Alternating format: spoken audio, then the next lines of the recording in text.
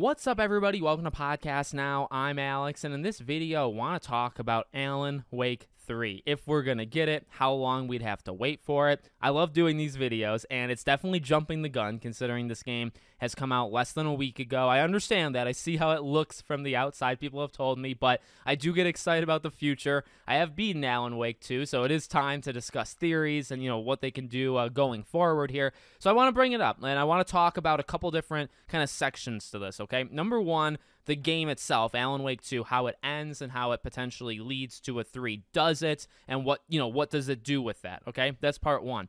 Part two would be, okay, well, what about sales? How about, the financials of Remedy and, if that's a possibility? That's going to be a thing I want to talk about as well. And then a third thing would be Alan's kind of role in the connected universe that Remedy is building, and if you even need an Alan Wake 3, okay? Kind of a 3-part video. So let's talk about sales first. That way we can put kind of the story elements towards the end because that's spoiler stuff, but you don't have to spoil anything for sales, okay? So for right now, no spoilers.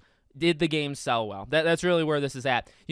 I love what Remedy is doing. We've talked about that a lot on the channel. I love Sam Lake. I think he's a great guy. I think they're doing God's work over there, and I want them to continue, okay? I want Alan Wake 3. So if you ignore the story, you ignore, the likelihood, of all that stuff, how about just, can they afford it? Does it actually make sense? Well, you have to think of a few things, and it is something I'm worried. I've said it time and time again, I am a little concerned.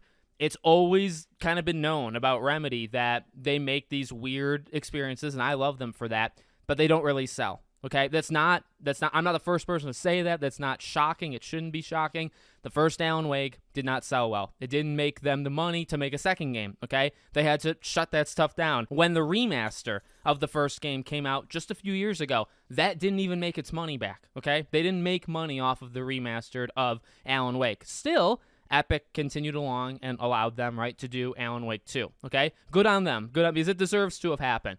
But it is a real thing, I believe, you have to think about, because although it makes sense, and I'm kind of spoiling the ending of this video, it makes sense. I think they're going to do it, or I think at least they would want to do it, right? Make a third game. Will they actually be able to? I want to say yes, but I wanted, again, to kind of start the video by just throwing it out there that still on this Halloween, happy Halloween, everybody, on this Tuesday, where I'm recording this, they still haven't said any sales figures, and that does worry me. It really does, because I personally don't care about sales, right? How many millions of units it sells doesn't impact my enjoyment of the game. However, you look to those things in the first couple of weeks to just, kind of gauge, well, how's it doing? They haven't even said this game has sold 1 million units. 1 million. 1 million. Now, what was the ceiling for this game? Well, honestly, I wouldn't have been shocked if the most this game ever sold was 2, 3, 4, and that's it. I really don't even think it would go over 3 or 4 million units. I don't think it's got that kind of, it's got popularity, but just because of how weird it is, I don't know if it would go past that, okay?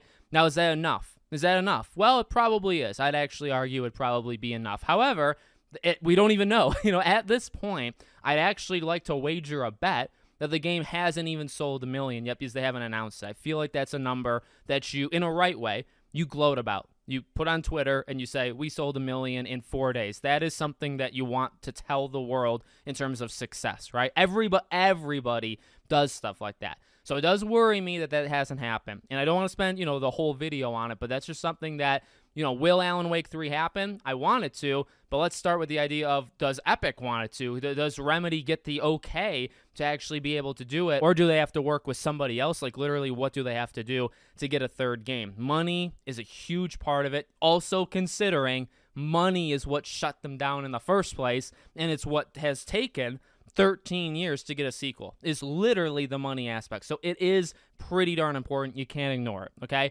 So I wanted to start there. We got it out of the way. I hope that it makes enough so that we can just get a flat out, you know what, Alan Wake 2 sold well. We've been given the okay. It's going to take 8 years, but we're going to make an Alan Wake 3. I'd love to hear that, and I think sales are a big part of it, okay? Part 2 is the ending of the game. So, spoilers, we're not going to go super in depth because we have talked about the ending before, but spoiler warning here. Yes. Okay, it's very evident that they want to continue, okay? Now, DLCs, as we've talked, in fact, I talked to Hidden Machine, in the video we made yesterday on this, when they do DLCs, they're pretty substantial. Not just in length, but also in what they do for the lore and for the game. They move the needle. They move what you think, or I guess where, let's say, the game kind of ends, right? They move that to a totally new area and direction with the DLCs. Now, I bring in DLCs because we're going to have 2 of them, right? So you're going to have DLCs to continue the story that you ended off at with Alan Wake 2. And you could argue, well, is it technically possible? And I would actually say yes, it is. Is it technically possible the DLCs could end it where it could be such a perfect, ending to the story that you wouldn't need to make a 3rd game? Yes, but it's so unlikely. It is absolutely, it's astronomically small if that would actually happen, okay? I would bet against that. I do think the DLCs will provide more answers and will push it somewhere, but I think where it pushes it will be, again, a question. Will be, okay, well, you're going to need a 3rd game to answer this question, okay? So that's part 2. Part 3 is Alan, and I guess you have to include Saga now because she's such an important part, but let's say the Alan Wake, atmosphere, all that stuff, where does that fit in the expanded universe that they're building? And what I mean by this is something we've talked about, or I've talked specifically about before. What about Jesse and Control? Is there going to be a point, and is Control to that point, where they decide to really blend the games? Now, Control 2, I guess in that way, right? It would be where Alan and Saga are major characters in Control 2. It is all 3 of them, and it's just this almost Avengers style. They're going for, right? Everybody's kind of coming together to face something. Does that happen in a Control 2? Does it happen in a game that's not called Control or Alan Wake? Does it happen in Alan Wake 3? I think eventually it does. I just don't know where. I do think that eventually all of these kind of parts to the puzzle come together to face this giant threat. We talked maybe Mr. Door is part of it, whatever. And they're going to have to do that, I think, eventually. I think that's what they're building to. Just where does that happen? But in the short term, you think about their next big games. Well, you got Max Payne remake, but obviously that doesn't count. Control 2 is that next gigantic one where it's in the same universe very directly, right? And so does Alan and Saga appear there. Now, the reason I bring this in, right, is do you need an Alan Wake 3? Do you need a game that's literally called Alan Wake 3 to finish Alan's story? Or can you do that in a different game? Now, to be honest with you, I could see that happening, but I also am not super against it, but I'm also not super for it. I would honestly say I'm kind of right in the middle. I would prefer you literally make a game called Alan Wake 3 and you do it. You end Saga and Alan, you tell their story, and maybe you continue them on and they can be parts of other games. I mean, you're going to run into problems like how Marvel does with just keeping these characters around forever, right? But that's so far out that I don't want to get too brought down by it. But the point being, could you finish Alan's story in something else? You could. And you could also, in that way, expand it to a more expanded thing, the expanded universe. You could continue on. You can do that. And I think Control 2 makes sense if you wanted to do something like that. And then if you did it, you don't need an Alan Wake 3, right? If Alan's finale of his story takes place in Control 2, and he's half of the game. Say Control 2, you play as Alan half, and Saga and Jesse half. I mean, obviously that's too much, but, maybe 33% each, right?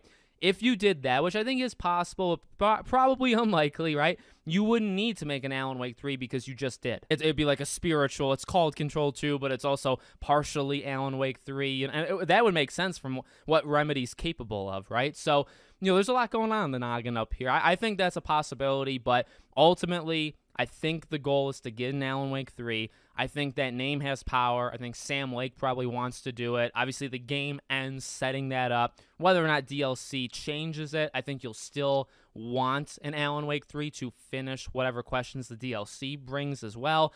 To me, it really does come down to money. And I hate that. I hate because it's gaming, it's escapism. We're doing it for fun. We make these videos to create conversations and theories. Ultimately, the money is going to dictate all of it. If they don't make the money, ultimately an Alan Wake 3 probably doesn't happen, or it takes another 13 years. So let me know what you guys think in the comments. Make sure, as always, you're subscribed to the channel, bell icon turned on. I hope to see you all on the next one.